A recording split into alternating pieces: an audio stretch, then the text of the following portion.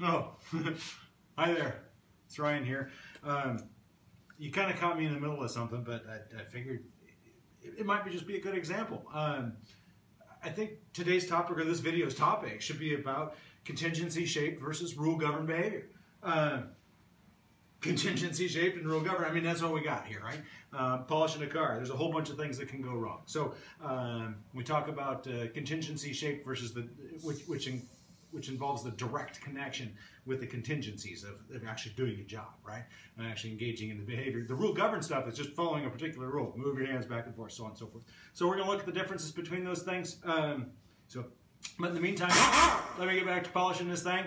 I'll finish it up for you, and we'll give you an update here in a little bit with some of the more details about what we're talking about with contingency shape. Oh, by the way, I really don't like the term rule governed. Right? It implies that there's this physical thing called a rule, which there's not. So I'd really like us to consider, that was weird, I'd really like us to think more about rule following behavior. So again, rule following behavior versus contingency shape. It's getting in my hair. All right, cheers, see you in a bit. I've been working on the car for a little bit, and I just wanted you to know a couple of things. I said that I was going to come back and I was going to talk about contingency shape versus rule governed behavior. My gosh, you've probably heard that 50 times in this video alone. So I figured I'd give you a good example here. So the idea is contingency shape means you've actually come into contact with a real contingency. Your behavior is doing something, and it's getting reinforced, punished, extinguished, so on and so forth. Rule governed, or rule following, as I like to call it, means that you're following a rule, and you've learned to follow rules in the past, so you'll likely do that again in the future. That usually works, right? But the moment you follow a rule and do something like this, everything changes. You get into contingency shaping, right? So, for example, I might have a rule that says, for cutting, the first pass, you use wool pads, right? But for buffing, you use foam pads. So, well, what kind of foam pads? Well, it depends on what kind of buffing you're doing, right? So, no product placements here, don't worry.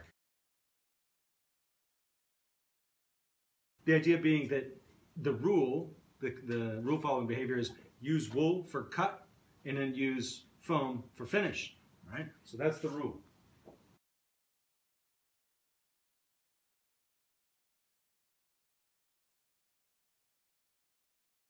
But the basic idea, right, to go from rule following to contingency shaped is to do something. So what are some of those things that you worry about? Or what are those things that that actually create the contingencies? They're right here. When you're doing cutting and buffing, I mean, this isn't a really sharp body line. You can see it right here, right? So there's the body line there, and there's another one up here. Well, if you overheat the paint, guess what happens? You burn through it. Well, that's not a good thing to do on a brand new paint job, is it? So you don't want to burn through your material. Well, you have to learn that feel. You have to learn when it's just getting too hot or when it's just getting too dry, right? So you don't want to do any dry buffing. It's always wet. So so there's the rule following again, right? Make sure you wet buff or wet cut. Never get it dry, right? And you feel that once you get into the contingencies. And when you run into a punisher, man, on a car, it's expensive. It could be thousands of dollars of a punisher there, right? Simply because you have to redo a whole section of paint.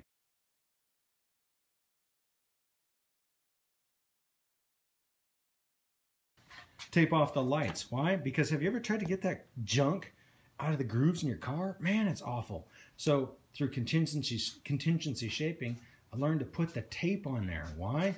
Because all you have to do is pull the tape and it's clean.